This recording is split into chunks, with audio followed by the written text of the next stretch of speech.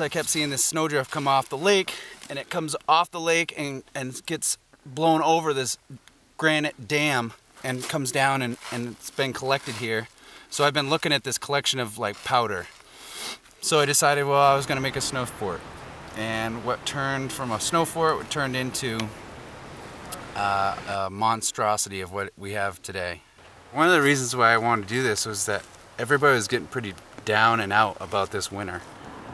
This winter has been epic as far as snow goes, so I wanted to do something that would like bring everybody up, or bring me up. You know, I was starting to get down myself, and then it's just kind of one of those things where make something, you know, out of nothing. Do something positive rather than just get beat up and be all negative about something that none of us are in control of.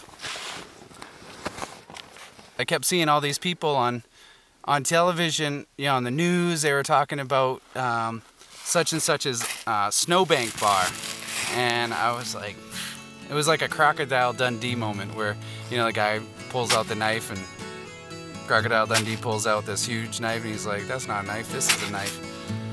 So I was like, well, that's not a snow bar, this is a snow bar.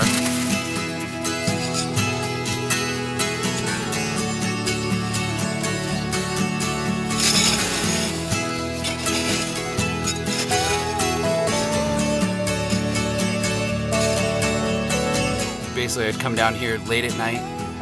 I've done 2 nights work through the night. I have over 60 hours into this project. Everybody around town has been stopping in all day long, and yeah, it's been fun. And of course people think I'm crazy, but there's like a fine line between insanity and genius.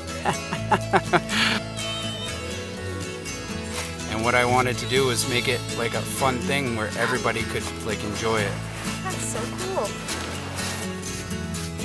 Winter's here, we're New Englanders. It's gonna happen every year. Get over it.